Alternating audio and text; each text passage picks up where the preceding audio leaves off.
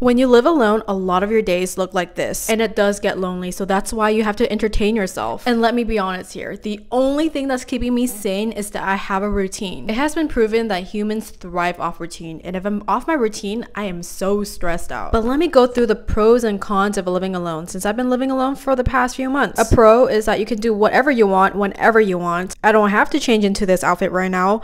In fact, I don't have to wear anything. You run by your own time, on your own schedule, and you don't have to make food for anyone else but you. Some cons are that it gets a little lonely, so that's why I play music at all times at home. But then again, you can FaceTime anyone you want, anywhere. Another con is that no one's gonna do your laundry, because I hate doing laundry. Also, I don't know about you, but I get super scared at night, so I don't go out. If the sun has already set, I'm not gonna be out. But also, if you do the same routine every day, you might drive yourself crazy. So that's why I try to switch up my routine whenever I can. You learn a lot about yourself when you live alone, and I'm still learning every single day.